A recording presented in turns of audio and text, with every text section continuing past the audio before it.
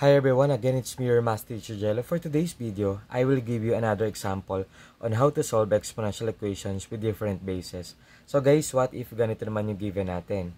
So 2 raised to x minus 1 equals 5 raised to 2x plus 1. Okay, so ang unang gagawin natin dito guys ay take the logarithm of both sides. Okay, same lang to sa previous video natin. Yun nga lang, yung mga bases na natin dito ay may exponent na parehas. Okay? So, take the logarithm of both sides. So, log 2 raised to x minus 1 equals log 5 raised to 2x plus 1. Okay? So, di ba we have rule sa logarithm, which is logarithm of power. So, that is the logarithm of m raised to a to the base b and can be expressed as a times the logarithm of m to the base b. Paki-play na lang or pakipanood na lang yung previous video natin. So, if you have exponent here, eto, mapupunta rito sa front. Okay? So, the quantity of x minus 1 times log 2, okay, equals, so same lang din yan guys. So, magiging the quantity of 2x plus 1 and then log 5. Okay? So, to get rid of logarithm, okay, so divide natin yan by all terms by log 2. Okay? So, ganun din sa kabila. So, ito ay magiging kakancel natin yan and then bring down x minus 1. Okay? Nasundan ba ako guys? And then, using our scientific calculator, log 5 divided by log 2, that is about, first copy ko lang to.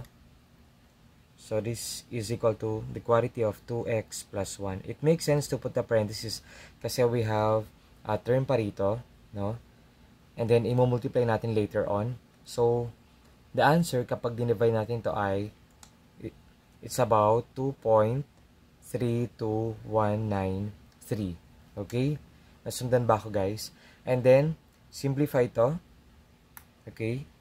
Copy muna x minus 1 equals. So, guys, dito, i-multiply natin dito sa binomial. So, 2x times 2.32193.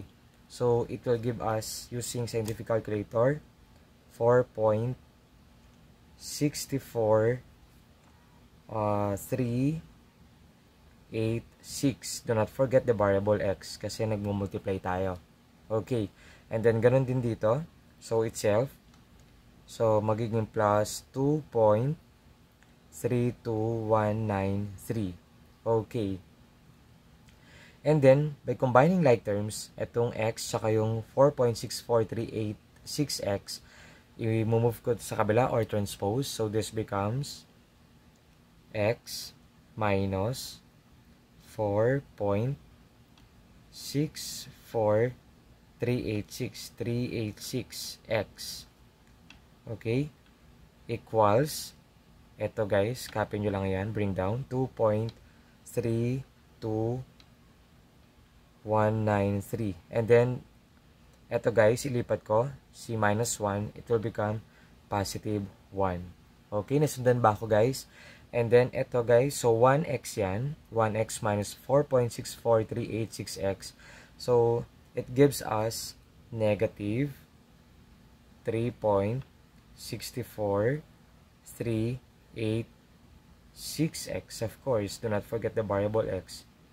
And this is now equal to 3.32193. Okay, inad lang natin yung 1.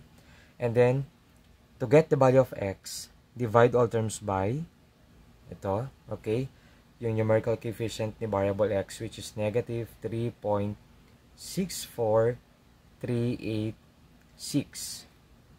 Syempre, ganun din sa kabila, by the division property of equality. So, divide natin by negative 3.64386. Okay? And then, cancel.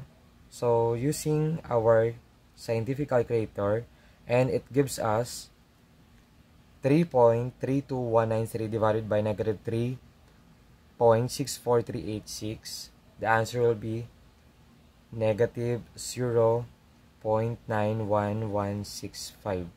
So, x is approximately negative 0.91165. So, guys, laging 4 to 5 decimal places ang kukunin natin. Okay, para mas accurate yung magiging sagot natin. Okay, so this is the answer.